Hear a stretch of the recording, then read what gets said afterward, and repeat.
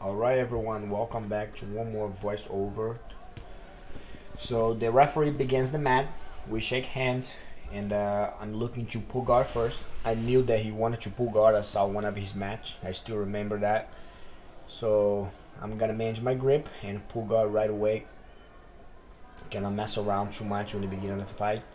And then he jumped guard right away, and we got into the battle fight, grips against grips.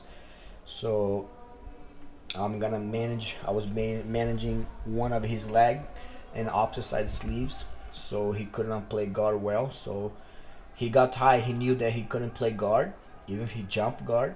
So he said, okay, I'm gonna come up. So that's what I want. So I wanted to play game, to play guard, and then he come up. I pass my leg over, keeping the distance, never let him get too close to my head.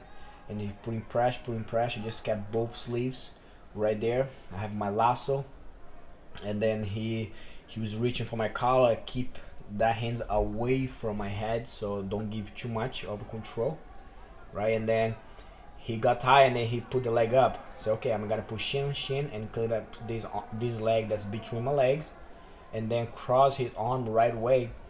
In this point, I was like, okay, I'm gonna try chase his back, but I really wanted his arm. So what that means, for him to free his shoulder, I have a high guard. He needs to pull weight on me, so that gives what I wanted, his arm. So he commit weight and then go for right to his arm, and that's what happened.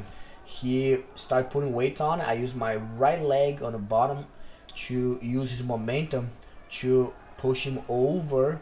Since I have the arm across, so every time he pushed me in, so the arm was right there on a point that I need to get my armbar finish. So it was really quick movement, but I forced the reaction, try and show him that I was going to his back, but I really want to take his arm. So I kept the arm across, used my bottom leg. The moment that he shoot in, I will be able to pass and get the armbar. Alright, thank you so much.